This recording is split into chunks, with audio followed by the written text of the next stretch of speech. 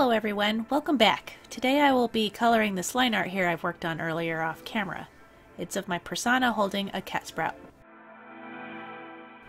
I usually only use one jar of water for painting instead of using two at the same time like some other watercolor artists do. It's just something I prefer, but I do change out the water often, otherwise the colors will not be as vibrant. Oh, look, a kitty! I need to pet it.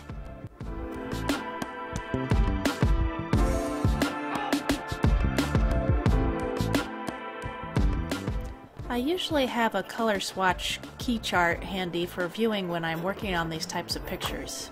They help me pick out my colors faster.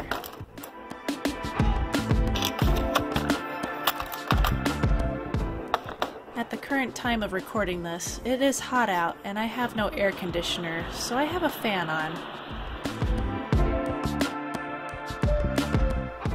In this video, I'm having fun with the video's pan and zoom editing features. Although some of it happened by accident. I don't have a proper phone stand currently, so I have a camera strapped to a different type of stand with a big rubber band. So sometimes the rubber band slowly moves the camera in a different position on its own, and I only noticed when I started editing this video.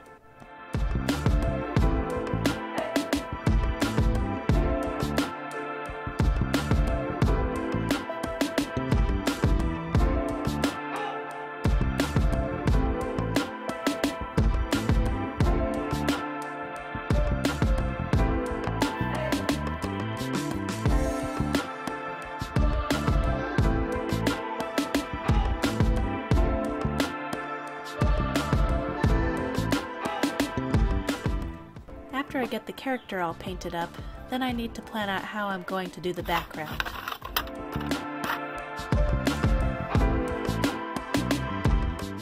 I made an art book cupboard with my brother, and in it is an art book that I will use for my background reference.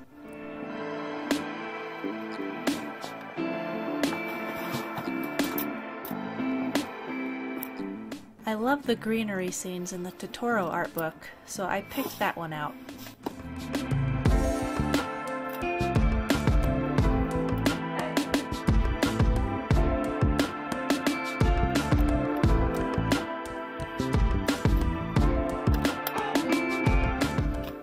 This will be the reference I will be using for the background colors. It won't be exact, but I will try to get the basic overall look down. Sorry for the light glares on the pages, but I'm sure you can see the gist of it.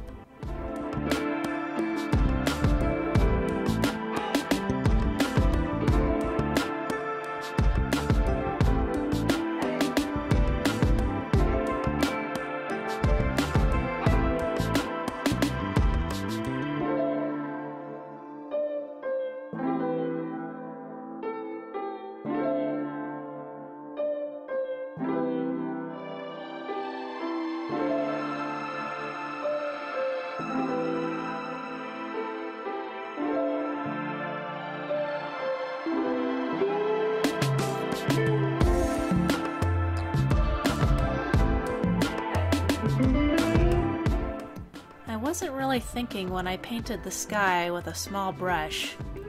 Usually it's best to use larger brushes for making consistent colors in large areas.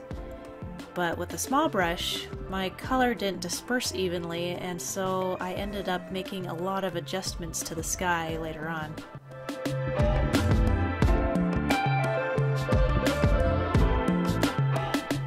I will acknowledge the funkiness that's going on at the top of the painting in a moment, but at this time I just wanted to say that I had a hard time deciding how I should go on about coloring the background kitty sprout hills.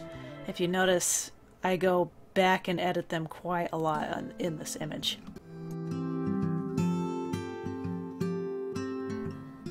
I love it when it's shading time. Everything pops out and looks so much better once the shadows are applied.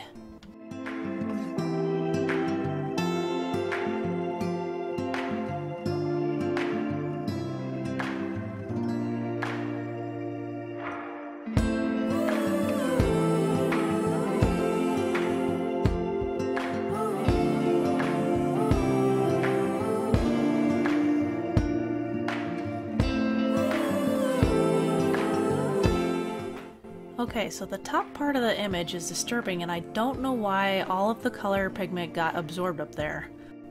I'm usually pretty happy with Canson's Montval paper, but this one just frustrated me by how it did that. But I've worked with watercolor enough not to panic. Stupid stuff like this happens, and when it does, I just use another medium on top of it. Mediums such as chalk pastel can make a neat, soft gradient effect over watercolor paintings.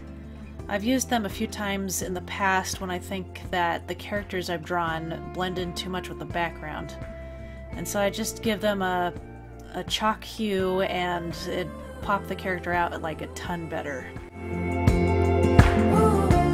But as you can see here, I'm using it on the sky this time, and for the most part that ugly blue line has disappeared.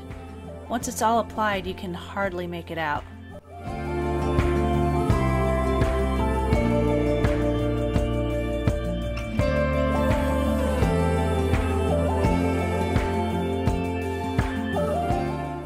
Now I am using some white acrylic paint to touch up the clouds because I did a sloppy paint job in the sky.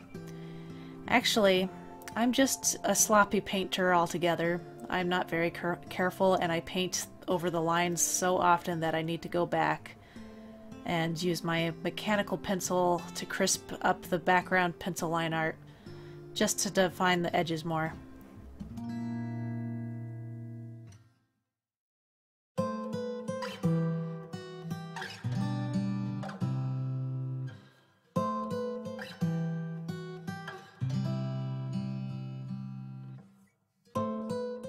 Oh no, my black lion kitty! He invades! Must pet.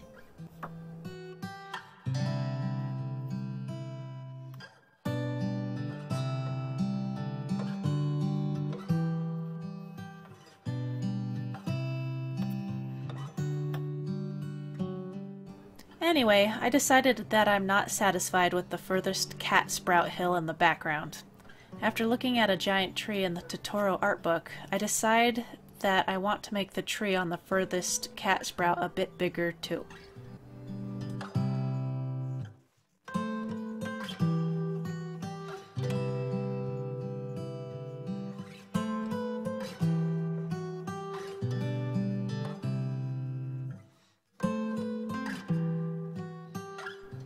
After watercoloring the tree, I used some gouache for some extra touch-ups.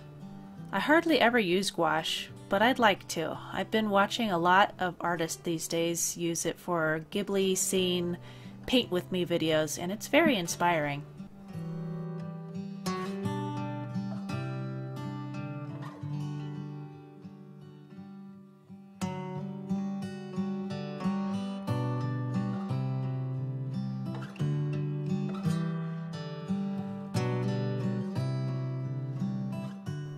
Not that you could see it all that well with the light reflecting off of it.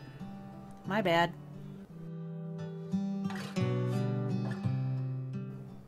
Okay, so I'm pretty much done here now. So I'm going to show you the comparison of the book palette colors and compare it to the ones that I've chosen for my illustration. I could use more practice, but I still liked the end result.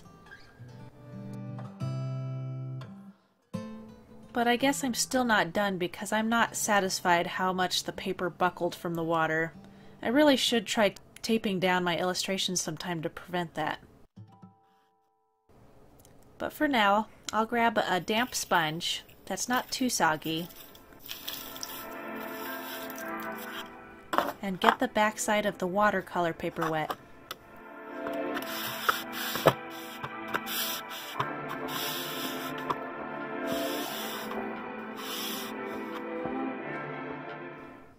I need some heavy items to compress the watercolor paper flat for at least 6 hours.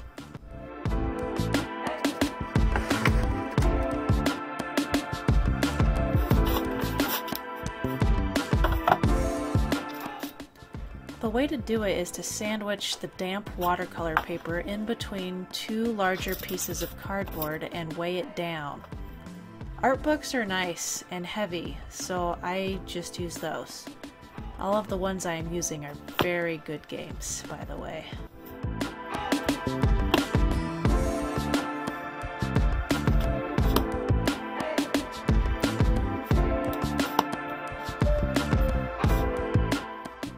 6 hours have passed, so now I can take the books off.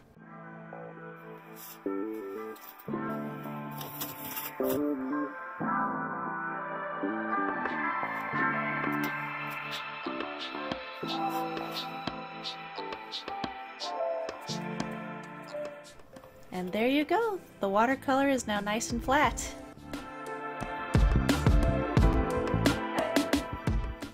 Thank you everyone for watching. I hope you all enjoyed seeing my process on this piece, and I'll see you all again later. Bye for now.